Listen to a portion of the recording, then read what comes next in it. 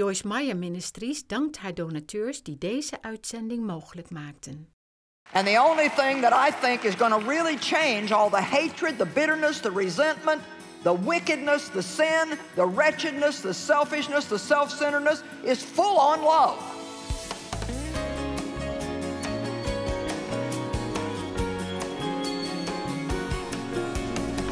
If every believer, if everyone who considers themselves to be a follower of Christ was really out in their part of the world walking in love,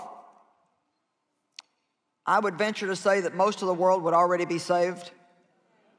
And we absolutely would not have the mess in our society that we have today.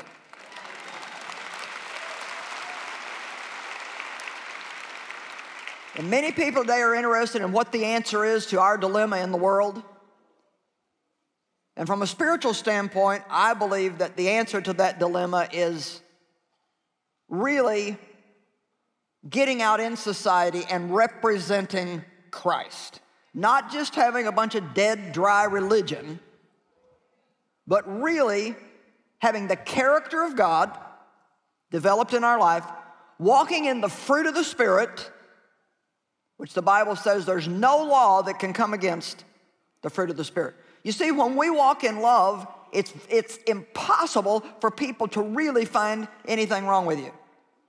They may try for a period of time, but love will melt the hardest, coldest heart. But it has to be real love. So I'm calling this tonight, what is true love? You know, there's magazines, true love, true romance. So I guess if there's true love, then there must be an untrue love. And if there's true romance, there must be an untrue romance. So the kind of love that is no good is the kind we talk about that has no action to it at all. It's just a conversation. It's just a sermon. But when it comes down to really putting it to work in our daily lives, then we back off from that. And you know what? There's a lot of stuff to learn to really be a powerful Christian. I mean, I've got thousands of messages that I've preached. And they're all vital and they're all good. But you know, some days when I just feel like, you know, man, Lord, I don't know if I'm doing it all. You know, there's this message and that message and this one and that one, another one, another one. I just center back to walk in love. If you just walk in love, you're going to cover all the rest of them. Amen? Love God. Love your neighbor as you love yourself. That just keeps it simple for me. So for the last good number of years in my life, I have tried to focus more than anything else in my personal life on loving people and everybody that I get around in my personal life, because believe it or not, I don't live in the little box. I do have a personal life. They let me out of the TV screen occasionally. People are amazed when they see me somewhere. It's like I'm not supposed to be anywhere but in that box. But I do have a personal life. And in my personal life, I try to make it my business to add value to everybody that I come across. And I'll tell you the truth, in the natural, I'm not a real outgoing, friendly person. I mean, I'd much rather stand in front of a crowd of 1 million people than try to get to know one person. I'm not afraid of people, but I'm just, you know, that's just the way I am. I'm not like a sanguine, real friendly. I mean, we go out to eat, and I mean, Dave is talking to the waitress about where do you go to school, and what are you taking in school, and where'd you come from, what are you going to do with your life? And I'm like, Dave, can we order the food, eat it, and get out of here? And he's like, well, I just want to be friendly. And I'm telling you what, Mike, the pastor that was up here, he can get on an elevator, and by the time he gets off, have a friend. So I'm just letting you know that it doesn't have to be your natural gift. That's not, you know, I would probably, my natural bent would be to go out in society, go shopping, do my stuff, just not say much to anybody, just do what I wanted to do, get the job done, get it over with, and go back home. But I have learned that I can affect people's lives just by being friendly. So I've learned to do that. And I'm trying to let you know that even though something may not be a real natural gift for you. If it's something that God leads us to do, we can learn to do it. Amen? Amen? Amen? Now, all you people that were born friendly, you're just like all over this. And some of you deeper people are like, well, I don't know if I really want to get involved or not. I'm not asking you to get involved. Say hello. How are you? How's your day? That color looks good on you. Your hair looks nice. You know, just simple little things. It's amazing how just a simple little adding value to someone's life can make a big difference. Let me read you a story that I pulled off the web, and this just gives you a good example of what love is and how little things can just make an unbelievable difference in people's lives. This is by a man named Kent Nurburn, just to give credit where credit is due. 20 years ago, I drove a cab for a living. One time I arrived in the middle of the night at a building to pick someone up that was dark except for one single light on the ground floor window. Under these circumstances, many drivers would just sit outside and honk once or twice, wait a minute, and then drive away if nobody came out. But I had seen too many impoverished people who depended on taxis as their only means of transportation. So unless a situation really smelled of danger, I would always go to the door. The passenger might be someone who needed my assistance, I reasoned to myself, so I walked to the door and knocked. Just a minute, I heard from a frail, elderly voice. I could hear something being dragged across the floor, and after a long pause, the door opened, and I saw a woman in her 80s standing before me, wearing a print dress and a little pillbox hat with a veil pinned on it. She looked like something out of a 1940s movie. And by her side was a small nylon suitcase. Well, the apartment actually looked as if no one had lived in it for years. The furniture was all covered with sheets. There were no clocks on the walls, no knickknacks or utensils. Everything was in a cardboard box piled over in the corner. She said to me, "Would you mind to carry my bag out to the car?" So I took the suitcase to the cab. Then I returned to assist the woman. She took my arm and we walked slowly toward the curb, and she kept thanking me over and over for my kindness. "It's nothing," I told her. "I just try to treat my passengers the way I would want my mother to be treated." "Oh, you're such a good boy," she said. When we got in the cab, she gave me an address and then said, "Would you mind to drive through downtown?" "Well, I don't mind," I said. "I'm not in a big hurry, but it is not the shortest way," indicating to her it was going to cost her more money if she went the long way. And she said, "Oh, I don't mind. I'm on my way to a hospice." I looked in the rearview mirror, and her eyes had tears in them. "You see, I don't have any family left, and the doctor says I don't have very long to live." I quietly reached over and shut off the meter. That was the first act of love, wasn't it? This is not somebody I need to make money off of. This is somebody I need to help. "What route would you like me to take?" I asked. For the next 2 hours, we drove around the city. She showed me the building where she had once worked as an elevator operator. We drove through the neighborhood where she and her husband had lived when they were newlyweds. She had me pull up in front of a furniture warehouse that had once been a ballroom where she had gone dancing as a girl. Sometimes she'd ask me to slow down in front of a particular building or a corner, and would just sit there and stare at the building and say absolutely nothing. The sun was coming up, and she suddenly said, "Well, I'm tired. We better go now." I drove in silence to the address she had given me. It was a low building that looked like a small convalescent home. They must have been expecting her because 2 men came out ready to help her get into the building with a wheelchair. "How much do I owe you?" she asked, and reached into her purse. I said, "Nothing." She said, "Well, no, you have to make a living." And he said, "There are other passengers that I can make a living off of." Almost without thinking, I bent over and gave her a hug, and she held onto me so tightly. She said, "You gave an old woman a little moment of joy. Thank you." I squeezed her hand, walked into the dim morning light.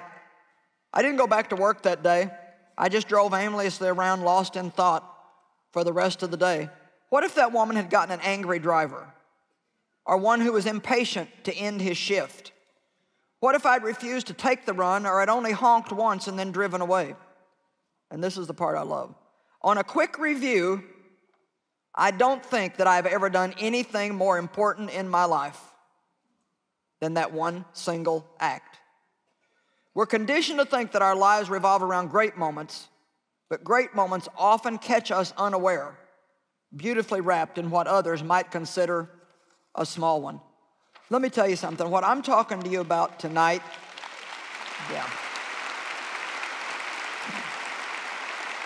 amen. What I'm talking to all of us about tonight, and you know, if there's anybody in the room who thinks you don't need this, you can throw your share back at me, because I'd just be happy to preach this to myself. I need this. Every time I teach on love, every time I restudy on love, it builds me up and reminds me that this really is one of the most important things that we can possibly do in our lives. And it's not always in big things. Many times it is in small little things, like smiling at somebody, or saying hello, or telling somebody, you know, I've noticed that you've been here for several years. I bet you really work hard.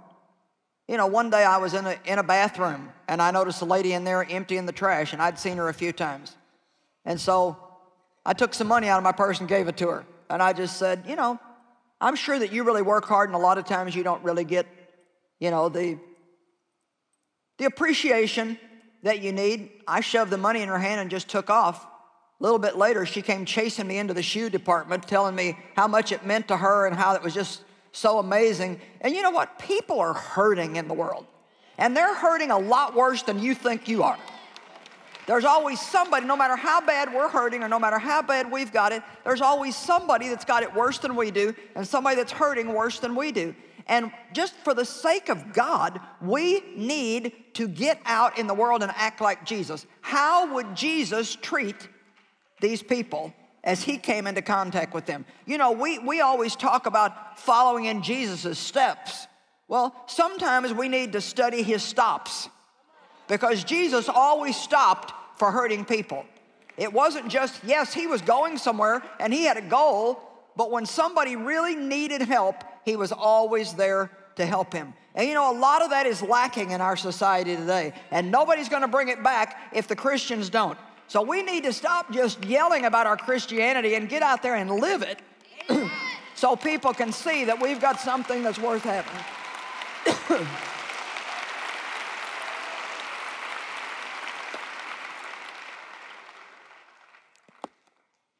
The Bible teaches us in 1 Corinthians 14:1 that we are to pursue this love. Pursue it, go after it with all of your might. That's been one of the things that has helped me in studying the love walk, probably more than anything else, is to realize it's something that I have to do on purpose. It's not something I can wait to feel like doing. It's not something I wait to want to do. It's something that I do. Don't just pray for God to bless you. Pray that God will make you a blessing everywhere that you go. And it's fine to pray that God will bless you.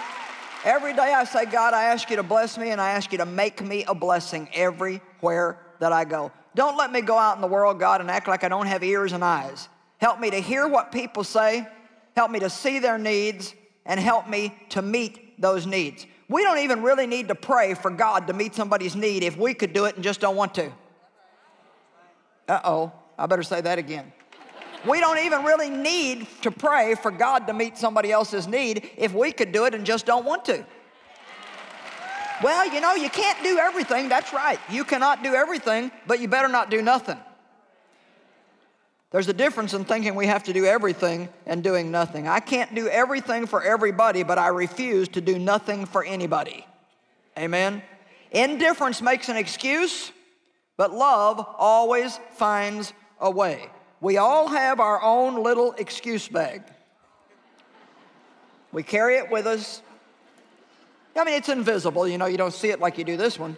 But we've all got one handy. And boy, when somebody wants us to do something that we don't want to do, we reach right in there and we just, let's see. Let's see. Well, that's going to be too hard. Or how about, well, I don't know anybody else who does this.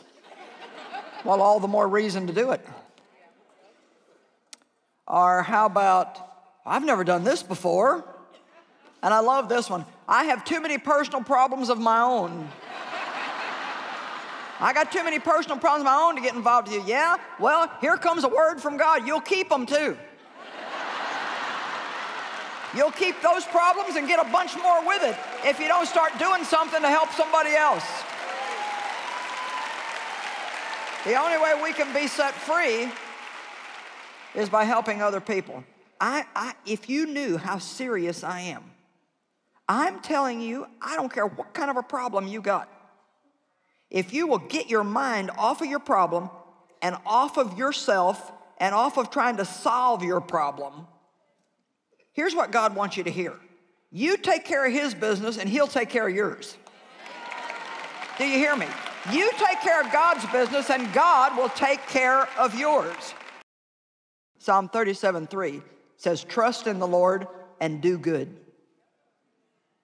Trust in the Lord and do good. I love that. It's not just trust God.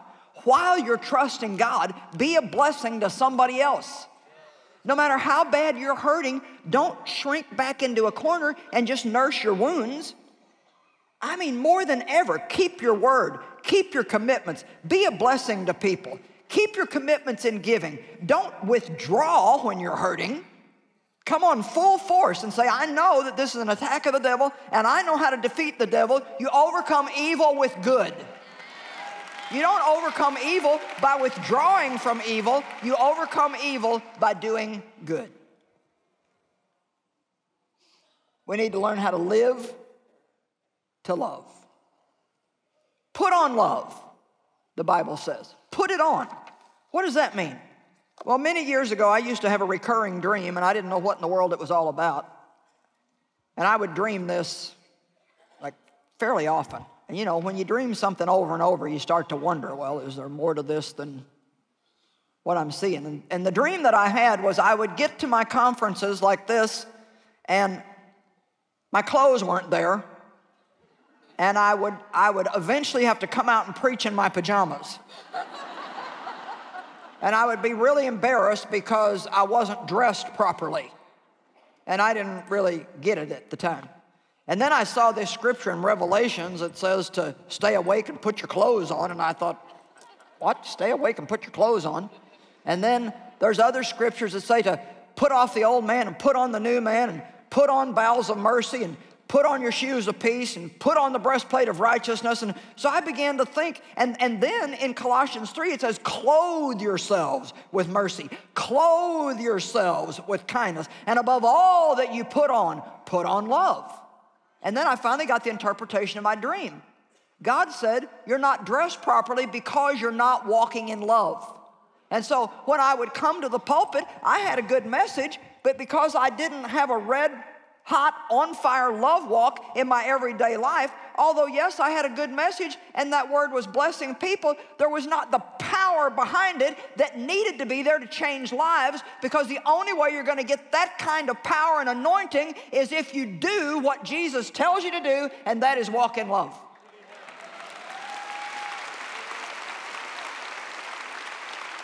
I wish that you would even begin to get a glimmer of how your life would change, how your power would increase if you would just give your life to walking in love. Live to love, L2L. Very simple. From now on, I'm going to L2L. That's my new slogan for life. I'm an L2L junkie. I'm an L2L fanatic. I've joined the L2L club. I live to love. I don't live to eat. I don't live to shop. I don't live for Friday. I don't live for vacation. I live to love.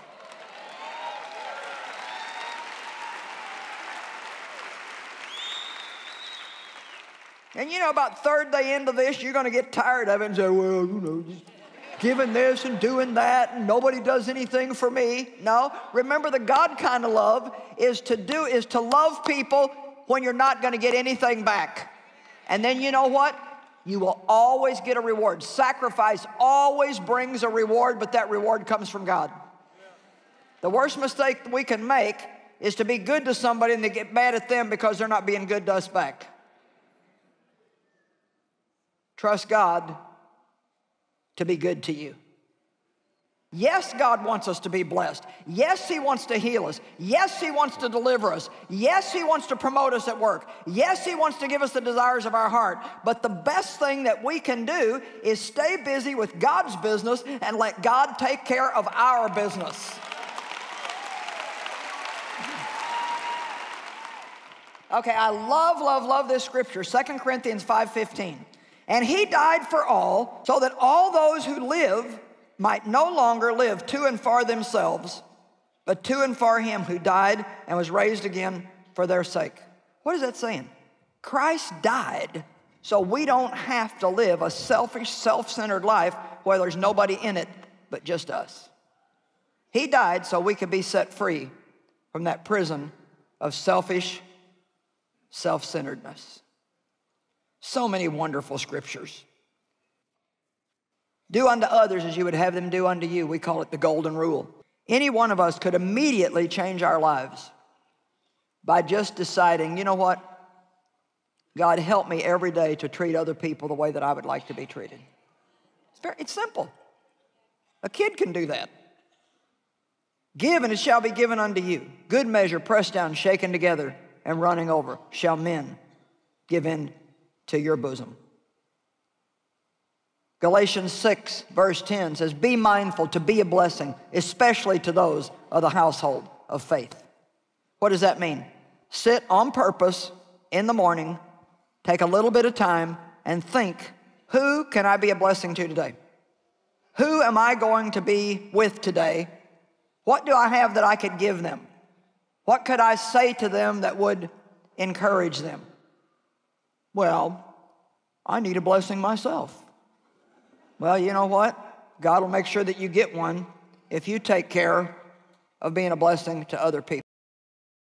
If you don't have a proper self-image, it's going to be very difficult to serve people. And you know, Jesus washed feet as an example that we should be willing to do whatever needs to be done for people. And we see the word servant as an ugly word today. We're going to actually talk about this more this weekend. Jesus called Himself the servant. And we need to be willing to serve other people in little ways, in big ways. Hopefully and prayerfully, that's what I'm doing for you here this weekend. I'm here to serve you the Word of God and to help you. But now I expect you to take this and go do the same thing for somebody else. That's the way that we win the world. It's not by just sitting and have somebody do it for us, but by taking the help that God gives us and then being willing to give that to somebody else. You know, Jesus washed feet, but He couldn't have done that if He wouldn't have known who He was. And so let me just say this. If we have a healthy self-image, we're free from selfishness and we're free to love. We no longer need to worry about what people think about us or what they're saying about us. Our worth and value is not tied up in what our job title is, so it doesn't matter to us if we're washing windows or the president of a company, as long as we believe with all of our heart that we're doing what God wants us to do to the best of our ability. It doesn't matter what the world thinks of your position. The only thing that matters is, are you doing what you believe that God wants you to do? And if you are, then it doesn't matter what the world thinks about it. Amen? Well, what does a healthy self-image look like? This is the way you should think. I know God created me and I know He loves me unconditionally. I know I have faults and weaknesses, and yes, I want to change. But I believe that God is working in my life, and I believe He's changing me day by day. While He's doing it, I can still enjoy myself and enjoy my life, and I can still be a blessing to other people. Although I do have faults, I also have strengths. I'm going to maximize my strengths instead of focusing on my weaknesses. I like myself. I don't like everything I do, and I want to change, but I like myself. I like what God has created. I don't want to ruin the life that Jesus died to give me by rejecting myself. My worth and value is not based on how other people have treated me or what they think about me or what they say about me. It is based on the fact that God created me and Jesus died to redeem me and He loves me and therefore I can love myself and therefore I am able to love other people. Amen? Amen, amen, amen, amen.